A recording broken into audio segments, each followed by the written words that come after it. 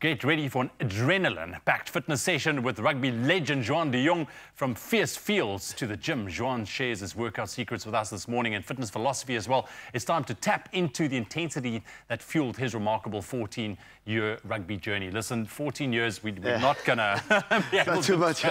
Not for sure, but listen, the fundamentals are there. And I mean, I've been blessed to train with some top rugby players as well, looking at how they train. And listen, it's on another level. It's not for everyone. Yeah, not for everyone. And you got to focus on a lot of things. Obviously, when you look at rugby players, it's almost about like the heavy weights, the big squats, the big benches.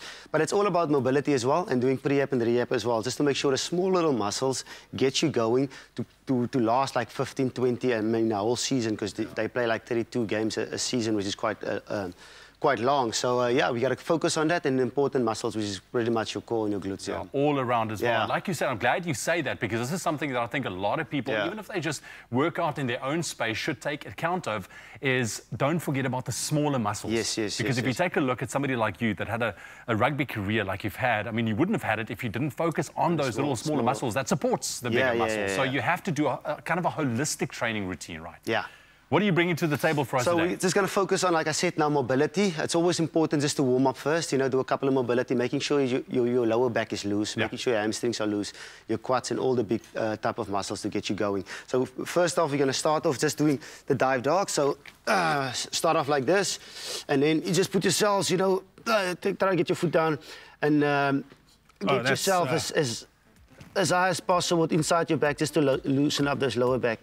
They're dropping the shoulders. So this is very important. You know, I mean, this is something you can do every morning, just to get yourself going, especially when you have an office job. And then they call this the dive dog, which is just go slowly into it and you release yourself, trying to get a nice little stretch with inside your back. You keep it there like for 5 to 10 seconds. And then get that lower back loose. Get that lower back loose. You can spice it up by looking around, just to get your neck into it as well. And then up again.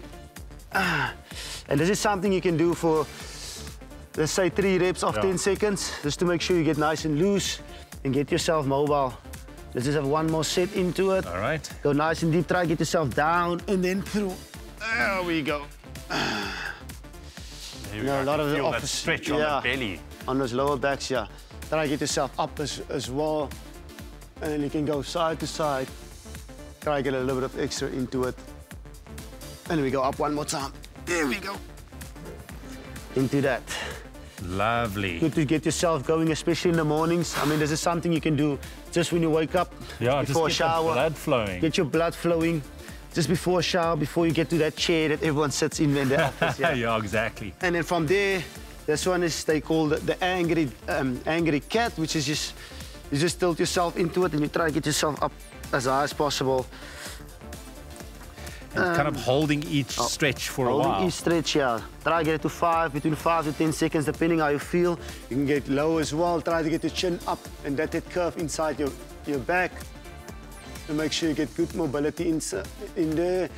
Let's do one more. Yep. Perfect.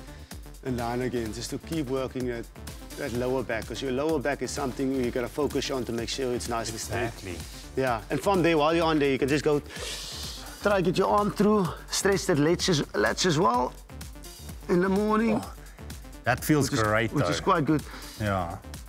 It's very important just to make sure that your whole back, so you don't want to focus only on the lower back, you want that upper back as well. And on the other side, and you can just keep holding it for 10 to 15 seconds, depending on how you feel. If you feel tight, you can keep it a little bit longer. And it's ideal to put as much time as possible into the small little stretches. And to advance it a little bit, to get an extra stretch, is sometimes to hold your hand over there. Oh, really? Just anchor your hand there, and then you can have a proper stretch away. Oh, boy. Just to make sure that you do get a long, long stretch and get that lats open up. This is actually quite nice. I've never done this one, I guess. You can actually feel it immediately. Yeah, all the way down into the hip. Yeah. Keep it there for 10, 15 seconds, and you can move around to the other side. There we go. That is lovely. Yeah. And the thing is, with stretches like this, like relax into it. And breathe. 100%, You gotta breathe into it. That is nice.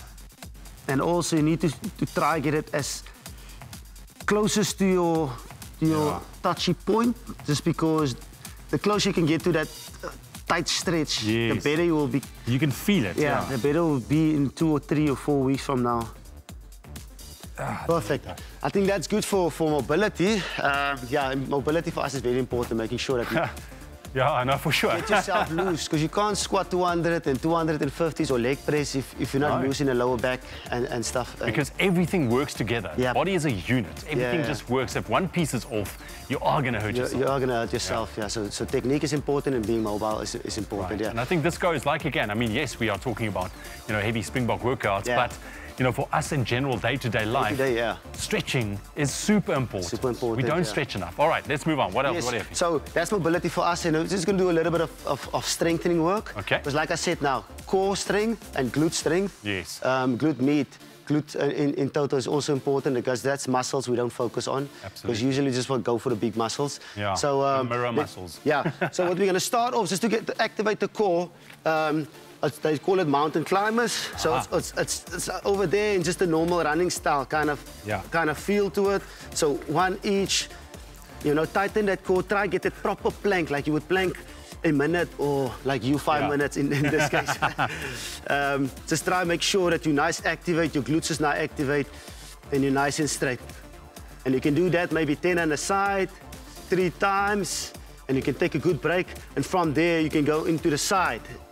Side obliques, pretty much similar. You can turn your head a little bit to it, just to make sure you get that crunch. Get that crunch in here. Yep. Because your core muscles and your deep core muscles are very important to support your back. Absolutely.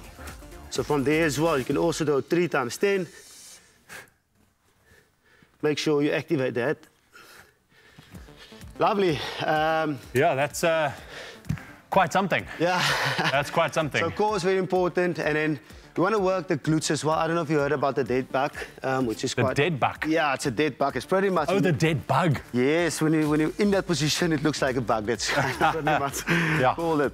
So what's very important over here is to get to 90 degrees on your knees, okay? All right. You get your hands nice and straight in front of you, and you alternate. So if you go left hand, you go right leg. So from there, you just move it across. Try keep that other foot at 90 degrees, and then you move it across as well. The important thing here is control and be strong with inside your core as well. You don't want to have that arch back. You have to be nice and controlled, making sure everything is activated from your core to your glutes, because this will also support your lower back. And this is one of my best exercises actually when it comes to... I mean, this pulls all across the core. Supporting my lower back here. Yes. From here as well, you can even, if you wanna, if that's too easy for you, you take a little weight. Yeah. You do exactly the same thing. Oh, really? So in the same position over here, you just take your weight and just get it extra. Wait, I gotta try that. Extra feel to it, yeah. And then you can swap around from there, go other way. You keep it alternate, and that will just activate your core a little bit more. Making sure if you do this, also you can start with 8 a side and move on to 10 or 12, depending how strong you are. But it's important to keep nice posture. You don't want to get your legs outside, you don't want to get inside, you don't want to arch back, you want to flat back. Or drop the weight on your face. Yes, that's also the case, yeah. But that definitely adds just a little bit of spice. A little bit of spice to it. You can put even an elastic band around your feet, and that will also work the hip flexors as well, yeah. So as long as your hips are nice and strong, your movement over day to day will be. But it just shows you, I mean, core is essentially one of the most important things, because everything resonates from the core. 100%, yeah. Legs, upper body, everything. And the core is not just the stomach muscles, it's all around as well, the back. Yeah, it's a deep muscle. So what our physios teach us as well is when you cough, like, when you feel that internal contraction. That internal contraction. Once you're strong over there, everything is stronger. I tell you now, your bench will improve, your squat will improve. Yeah. Because everything... The lower back issues might subside. Yes, so a lot of things comes from the core, and that is an exercise and a muscle that no one actually wants to absolutely wants to work out, just because of how tough it is to plank, how tough it is to do it, what type of pain you have to go through to get better. Yeah. So that is very important for especially the people out there in the office that wants to, you know, feel good, look good, and just make sure that they can move around easier. I love that. John, thank you very much, my brother. That was so good. That was so good. Fitness with an absolute legend this morning. Go ahead and try these things for yourself and go into 2024 happy and healthy.